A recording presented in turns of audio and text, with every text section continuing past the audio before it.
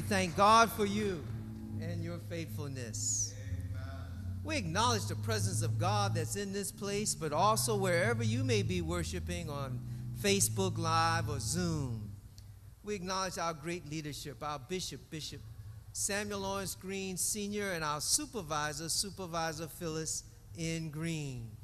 Last night we celebrated the greatest presiding elder team in all African Methodism, Presiding Elder Philip C. Anderson and his queenly wife, Sister Sandra A. Anderson. I'm surprised she's still on her feet, but to the hardest working and the best gift God ever gave me after Jesus, Sister Donna Black.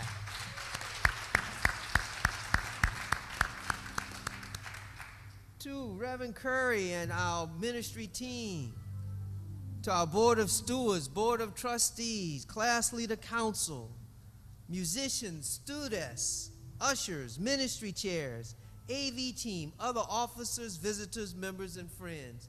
I got to do a special shout out to the Peoples family. They're in everything. They helped in everything. And we thank God for sending them and adding them to the ministry team.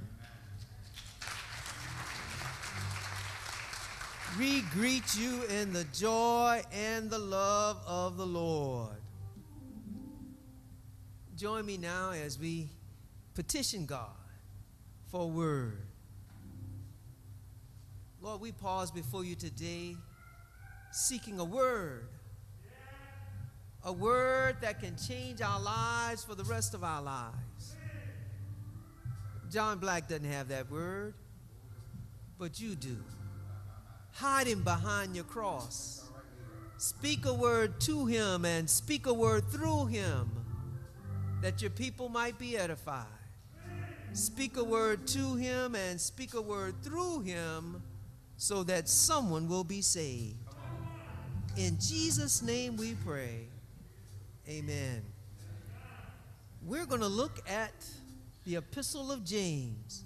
And I'm going to begin reading at verse 1, and we'll read the first 8 verses. James, a servant of God and of the Lord Jesus Christ, to the 12 tribes scattered among the nations, greetings.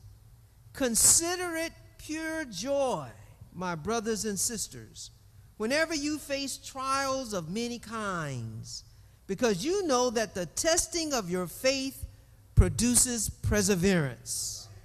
Let perseverance finish its work, so that you may be mature and complete, not lacking anything. If any of you lack wisdom, you should ask God, who gives generously to all without finding fault, and it will be given to you. But when you ask, you must believe and not doubt. Because the one who doubts is like a wave of the sea, blown and tossed by the wind. That person should not expect to receive anything from the Lord. Such a person is double-minded and unstable in all they do. Sermon title today, Tempted and Tried. Tempted and tried. This is the last Sunday of the conference year. In the past, this Sunday was used by preachers to prepare their congregations for the possibility that the bishop might assign them to a different congregation on the following week. I grew up in St. Luke AME Church in Sumter, South Carolina, and for the first 14 years of my life, the Reverend H.B. Andrews was my pastor. And each year, Reverend Andrews would take this last Sunday, they used to call it Conference Sunday, and he would preach the same sermon more or less each year. We called it his farewell sermon. It was the time that he made sure he got everything in place in case he didn't come back. There was no unfinished business. Well, you know, one year, he decided he wasn't going to preach the farewell sermon. And you know where this story is going. That was the year the bishop moved him. Now, I don't preach farewell sermons. I pastor with all my might until they move me. And so I'm starting a sermon series on Conference Sunday. I know that sounds strange. I'm starting a sermon series on Conference Sunday. That doesn't mean I'm presumptuous, but it means that I'm going to work as if this will be before me next week. And if it isn't, I know where I'm going to be doing next week, preaching from this sermon sermon. We're going to entitle this new sermon series, A Season with the Epistle of James. And I'm looking right now at James Gatson. His favorite scriptures are found either in the Psalms or in the book of James. And when we had in-person prayer services, I could count on Brother James to read from James. So I'm listening to hear his amens as we go through this sermon series. James provides us with a practical approach to Christian living. Traditionally, the epistle of James has been attributed to James, the brother of Jesus. But the higher critical scholars, they're not quite sure who wrote the book. The epistle was written to Jewish believers. The epistle was written to Jewish believers. This is different from the arm of the church that received the epistles of Paul. The epistles of Paul were written to Gentiles coming out of pagan religions. James is writing to believers that grew up in Judaism, and they have come to embrace Jesus as the Messiah. Paul, on the other hand, is trying to protect his church from Judaizers. And so he is writing about grace and being free from the law. James has no reason to tell his congregation to be free from the law. James believed Jesus, and it could have been his brother Jesus, fulfilled the law. And that Jewish believers should live to fulfill the law. Now, the average modern Christian has this fantasy that back in the first century, all the churches preached the same thing and looked the same way and acted the same way, and they had no pseudo-denominations or denominations. But that's not true. E.R. Dodds, in his book Pagans and Christians in the Age of Anxiety, he traces numerous churches, numerous denominations that came out of Pauline theology, just Paul. And many of them we would later call heresies, but they were all worshiping Christians in the early church.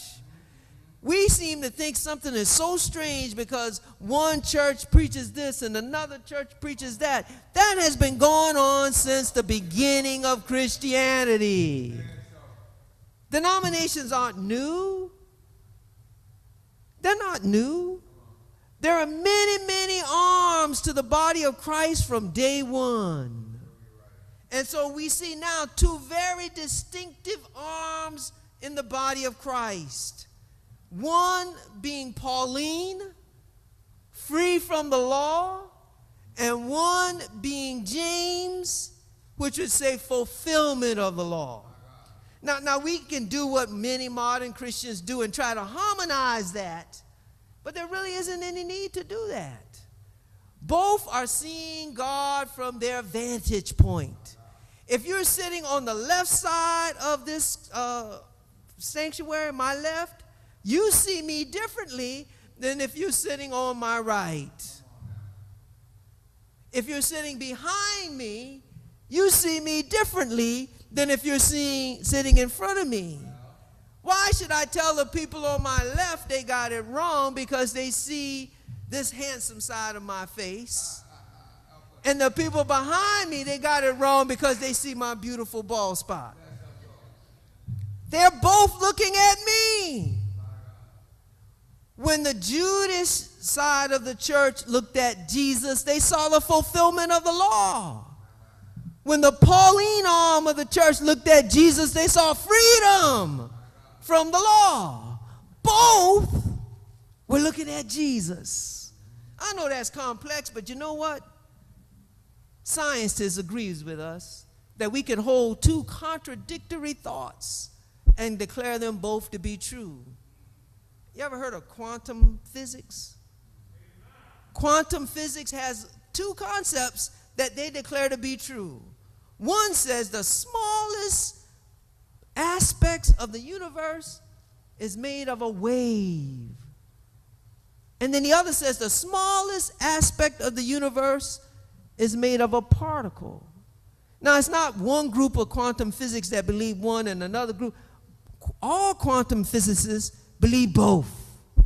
How can it be both? So they do mathematical equations based on waves and mathematical equations based on particles. And they say both are true. Oh, did I lose you?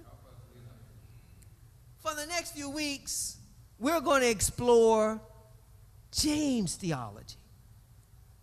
Amen? Most of the time when we read our Bibles, we are reading Pauline theology. Paul wrote most of the New Testament. But the wise foreparents we had saw fit to include some of this James theology in the equation. In our text, James is helping his congregation to understand the various attacks they are experiencing. James is one of the senior pastors in Jerusalem. The book of Acts sheds some light on the persecution, the trials, and the temptations this congregation James is writing to, they're facing. The first source of persecution came from a group of religious leaders called the Sanhedrin Council. Acts chapter 5, verse 17. I'm going to read this carefully because it's important to understand how, I'm going to say, church folks act.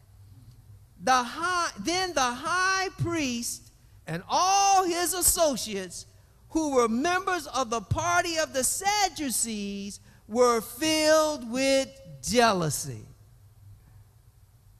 Not theology, not with a word from God, not filled with the Holy Spirit.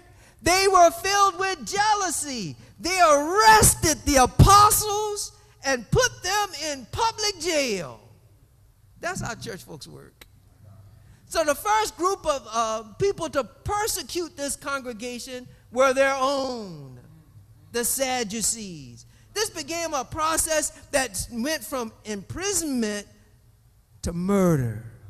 Stephen was murdered in Acts chapter 7 and became the first martyr of the church. James, the brother of John, was killed by a sword in Acts chapter 12. All of this is involving that Jerusalem congregation. Acts 8:1b helps us. On that day, a great persecution broke out against the church in Jerusalem, and all except the apostles were scattered abroad throughout Judea and Samaria. Eventually, the Christians will come and become the scapegoat, not just for Judaism, but for the whole Roman Empire. Nero is going to burn Rome, and he's going to blame Christians. And the groups that he's blaming, including the people who received this epistle. Now, I'm saying that so we'll understand when we talk about being tempted and tried, what we're talking about. We're not talking about someone spoke rudely to them. Yeah, that might have happened, but that's not what this epistle is about. We're not talking about someone that didn't speak to them when they walked in the church or actually had the audacity to turn their head the other way. We're not talking about that kind of stuff. We're not talking about someone started a rumor on them. No. We're not talking about that kind of stuff. Someone forgot their birthday or sent a naked birthday card, didn't have enough courtesy to put a little $10 bill. We're not talking about that as persecution. The reason I'm saying that because some folks think that's not persecution. We're not talking about the fact that you didn't call when I was sick, even though I didn't tell you I was sick, you didn't call. We're not talking about that kind of persecution. We're not talking about you wore the same thing I wore to church. We're not talking about that kind of persecution. We're not talking about you sat in my pew on Easter Sunday morning and you know I always sit in that. We're not talking about that kind of persecution.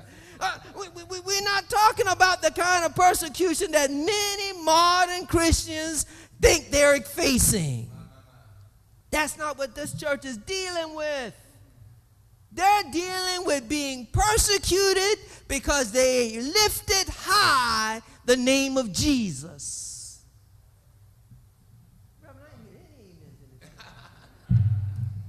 Are the mics on? Is AV working? Amen. Amen. All the things I said hurt. It does hurt when someone you thought was your friend slights you. That does hurt when someone you thought was your friend spreads a rumor about you. It does hurt when you see the two-facedness of someone you used to respect. That does hurt. But that's not what James is writing about. When the church stops playing church and starts doing what it has been called to do, real persecution will break out against the church. We want to be comfortable and we want to be accepted and we want society to love us, but we represent a kingdom that is not of this world. We represent light to a world that lies in darkness. We represent salt to a world that is perishing. We represent God to a world that follows his adversary. And when we stand up and become the church that we're supposed to become, real persecution breaks out against us. I have a presentation that I've done, and last time I did it was in Texas.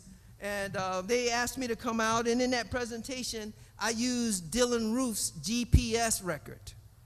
And I show how he stalked Mother Emanuel. I'm going to say something, too. If you haven't looked at his record, Dylan Roof knew more about black America than most black Americans know. He visited all our stuff, took notes, and that's how he knew who to target. It wasn't by accident. And what inspired Dylan Roof to become who he became was George Zimmerman. When George Zimmerman was found not guilty, Dylan Roof didn't like the backlash that came from the black community. And that got him to thinking. And he started to plot on what he would do. He settled on Clemente Pinckney as his target when Michael Slager was, you remember what happened? He was not brought up on charges for murdering Walter Scott. And Clemente Pinckney spoke truth to power. Said, there's a video showing that this innocent man was murdered by a law enforcement officer. And that's when Dylan Roof decided that Clemente Pinckney would be his prime target. When we stand up for Christ, when we stand up for what is right, when we protect those who can't protect themselves, the enemy is angry. James is writing to those who had the courage to stand up for the name of Christ. And now they're facing persecution. And what does this Pastor James have the audacity to do? He said, listen, count it all joy. He didn't say you're going to be happy. No, it's not happiness you feel. You can't feel happiness when they're going into your Bible studies and murdering 9 of your fellow church mates. You don't feel happiness over that. But he said, count it all joy, because something is coming on you that wouldn't be available had it not happened. What James is doing is what the young people call flipping the script. When you fall into that kind of persecution, it allows you then to stop looking at those little small things in the world and to reset your vision to understand the bigger issues of the body of Christ. Well, why are we counting it joy? Because persecution will give us perseverance. Perseverance is the ability to accomplish life goals. Most of life goals won't come easy, and many of them will not be fulfilled in one lifetime. Perseverance allows us to do anything that's important in life. You can't get a decent education and a career if you don't know how to persevere. You can't have a fulfilling marriage if you don't know how to persevere. You can't raise successful children if you don't know how to persevere. It takes a real high level of perseverance to be a member of the AME church, because you couldn't deal with AME politics if you didn't know how to persevere. Perseverance allows us to transform our nation from a nation of political parties to one nation under God. Perseverance allows us to make the crooked way straight and the rough way smooth. Perseverance is required because the moral arc of the universe is long. The moral arc of the universe is long. But if we persevere, we'll realize it will bend toward justice. It will bend toward righteousness. It will bend toward godliness if we persevere.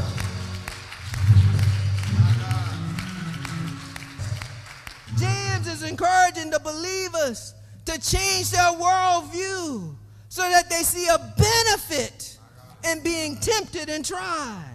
James wants us to realize that when we are ready to transfer our worldview from what pleases us to what pleases God, from what is capable for us to what God is capable to do through us, from what we want in our lives to what God wants in his world, when we make that transformation, something else happens to us. James says we become mature and we become complete. Oh, did you hear that? Complete. We're always missing something when we're trying to please ourselves. We're always missing something when we're trying to live for ourselves. We're always missing something when we're dealing with our pains and our hurts. But when we focus on kingdom life and kingdom thinking and kingdom resolutions, we find ourselves whole. When we are tempted and tried, our spirit is transformed. When we are tempted and tried, we no longer need human approval. When we are tempted and tried, we don't fear criticism and we don't fall for compliments. When we are tempted and tried, we're off the roller coaster of circumstances. It doesn't matter what come our way. God will take care of us.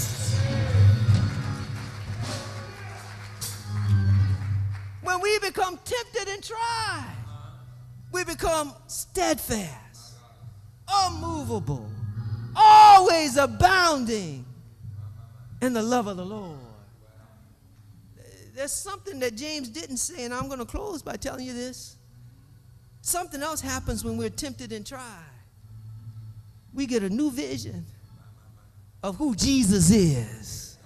See, it wasn't until I was going through troubled waters that I realized that he's a bridge over troubled waters.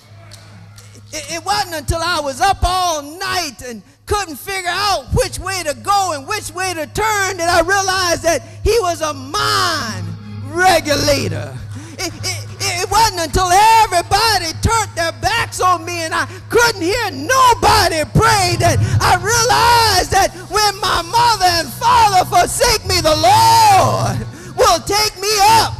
It wasn't until I was completely lost and befuddled by which way to go that I realized he's a way maker. It wasn't until I realized that I was a sinner undone that I realized he was a savior. When we are tempted and tried, we see a new Jesus, one who is able to pick us up, turn us around, and plant our feet on solid ground. One who can carry us through the fire and through the flood, all because of his blood. All we have to understand today, when we are tempted and tried, we shall come forth. We shall come forth just like, say it for me, pure gold. Give the Lord a praise.